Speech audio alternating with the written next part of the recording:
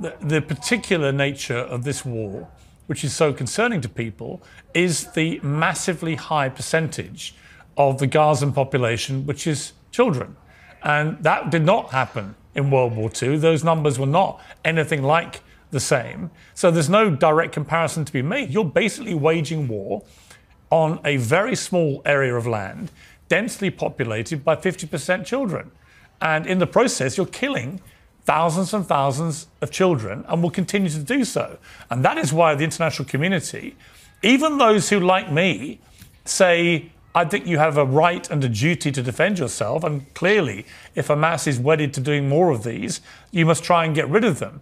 But there must come a point, even for Israel, even for people like yourself, where you look at the sheer numbers of children being killed, and you stop and pause and think, is this actually the right way to prosecute this war?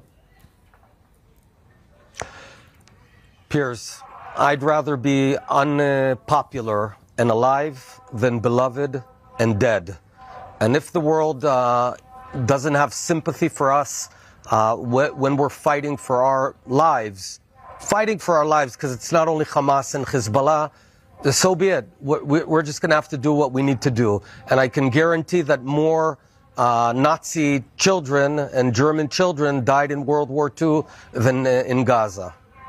Not as a percentage of those who died. That's the point.